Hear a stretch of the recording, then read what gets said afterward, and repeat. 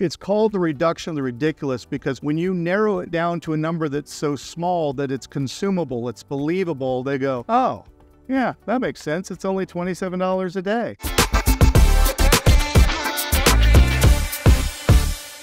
A sign that more people are prioritizing basic needs over wants. Half of shoppers compared items and prices across different online platforms before buying, and more of them used buy now and pay later options. There is a reason to think that people held off on a planned purchase, waiting for the sales event before buying rather than spontaneously splurging. Now, what does that mean? It means that you're going to see less one-call closes, because a one-call close is a splurge. A multiple sequence sale is going to be them justifying the investment.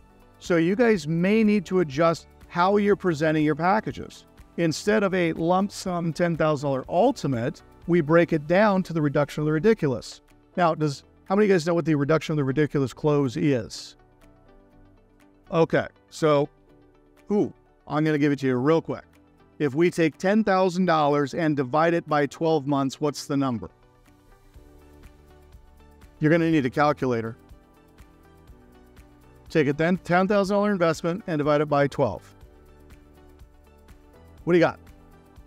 833. Now take that number and divide it by 30. 27 what?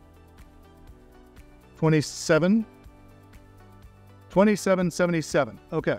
A $10,000 package or a $10,000 investment is only $27 a day. Divide that by 24.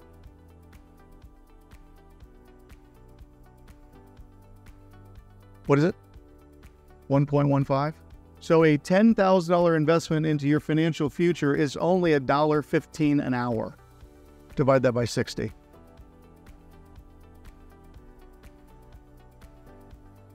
Or then 2 cents. 2 cents. Your $10,000 investment is only costing you 2 cents a second. Are you telling me 2 cents a second isn't worth changing your financial trajectory for you and your family? Really? 2 cents? That's what we're talking about here? Now, it's called the reduction of the ridiculous because when you narrow it down to a number that's so small that it's consumable, it's believable, they go, oh, yeah, that makes sense. It's only $27 a day. Now, we can help them find $27 a day, can't we? Yeah, let's go through their expenses. Did we get coffee this morning? Did we go out to lunch? Did we go across the street and get a bagel? People are spending $27 a day on things they don't really need. So if we can help them offset cigarettes, good one, yeah. Hey, how about you quit smoking and you can get rich? That's genius. Help them find the funds to make the investment. In this market, it's no longer pick up phone, make call, splurge, here's my credit card, let's go. You guys have got to be more methodical, more thoughtful about how they make the investment and how they get involved. These trends suggest consumers are doing okay, but are more value conscious than they were 6 months or a year ago.